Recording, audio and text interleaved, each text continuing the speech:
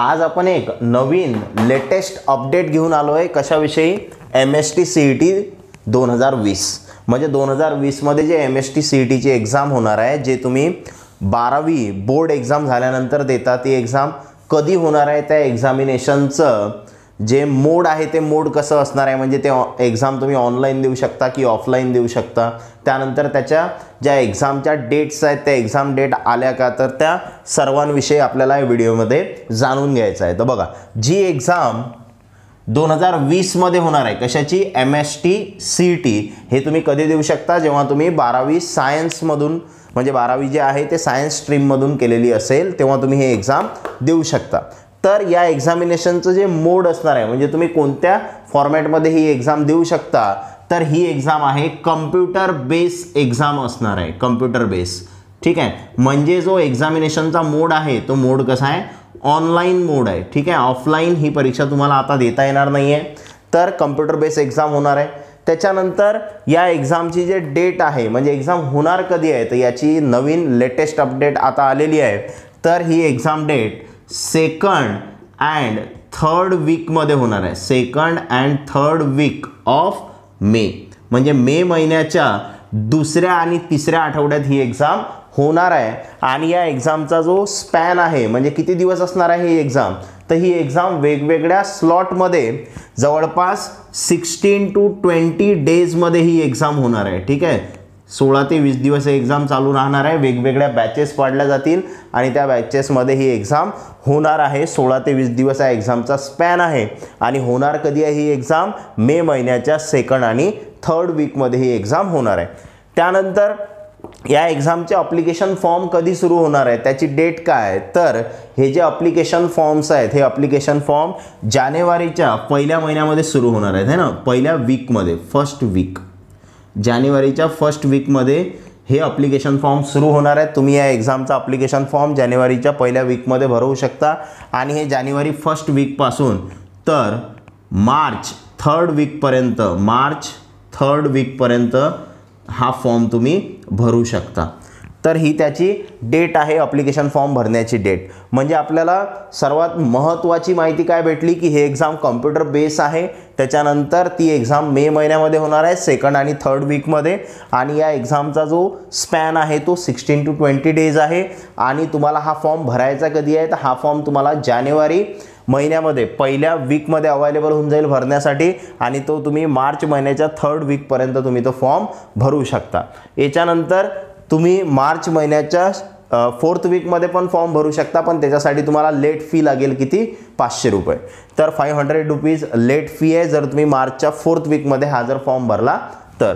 याच्यानंतर admit card जे आहे ॲप्लिकेशन फॉर्म तुम्ही फिल केल्यानंतर तुमचं ॲडमिट कार्ड येईल या एक्झामचं तर ते ॲडमिट कार्ड तुम्हाला कधी भेटणार आहे तर एप्रिलच्या 3rd वीकमध्ये आहे ना एप्रिलच्या 3rd वीकमध्ये हे ॲडमिट कार्ड ऑनलाईन अवेलेबल होईल।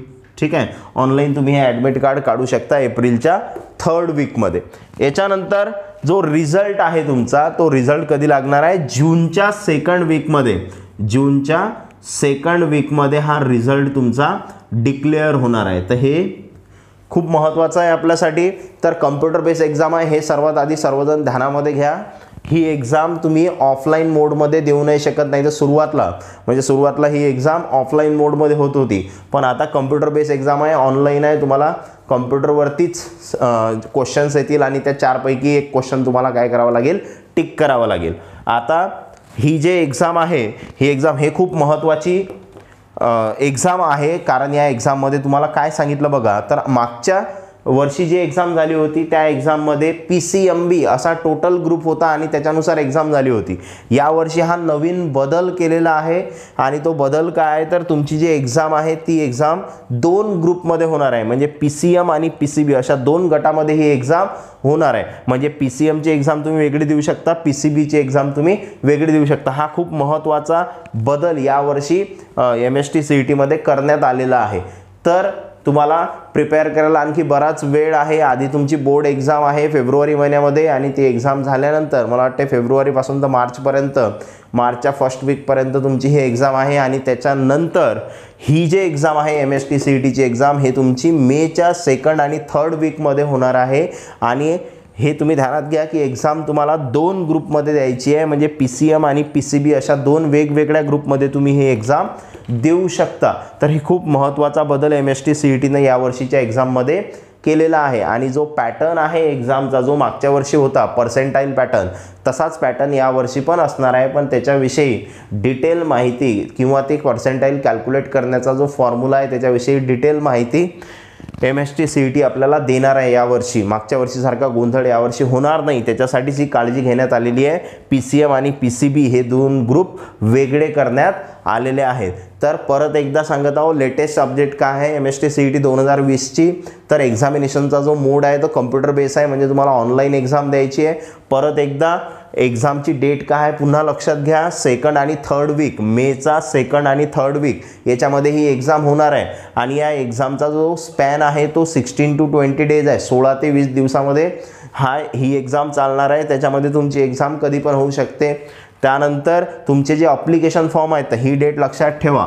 तर अप्लिकेशन फॉर्मची जे डेट आहे ते किती आहे, 1st weak of January to 3rd weak of May, या स्पॅनमध्ये तुम्ही हा अप्लिकेशन फॉर्म भरू शकता. तुमचे ॲडमिट कार्ड एप्रिलमध्ये येतील, एप्रिलच्या 3rd वीकमध्ये येतील. आणि तुमचा एक्झामचा जो रिझल्ट आहे तो जूनच्या 2nd वीकमध्ये येणार आहे. आणि एक्झामिनेशन हे 2 ग्रुपमध्ये होणार आहे, PCM आणि PCB.